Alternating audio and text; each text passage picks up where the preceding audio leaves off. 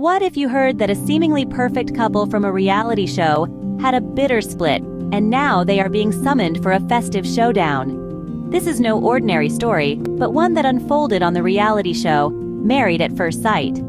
Amid the backdrop of Christmas cheer, the show plans to reunite an estranged couple, stirring anticipation among viewers. Let's dive into the dramatic journey of this couple, from their first meeting to their shocking split. It all started on their wedding day in 2023, when Gayle and Erica Roberts met for the first time. Two strangers, thrown together by the whims of reality television, yet they immediately struck a chord. Their chemistry was palpable, their connection undeniable.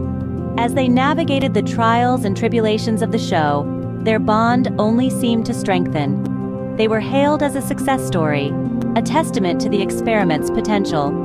Choosing to leave the show together, they stepped into a new life, away from the glare of the cameras. They were embarking on a journey of togetherness, of shared dreams, and of love. Their social media was a testament to their affection, their bond. Pictures of shared smiles, loving glances, and joyful moments painted a picture of a perfect romance. But as they say, not all that glitters is gold. Behind the social media smiles, trouble was brewing. Just 11 months later, the couple announced their split, and it was far from amicable. Erica and Jordan's split was a shock to MAFS fans everywhere. Erica revealed there were constant rows, with one particular argument over Jordan's birthday celebrations acting as the final straw. She mentioned a lot of red flags throughout their relationship, with alarm bells ringing as early as their wedding day.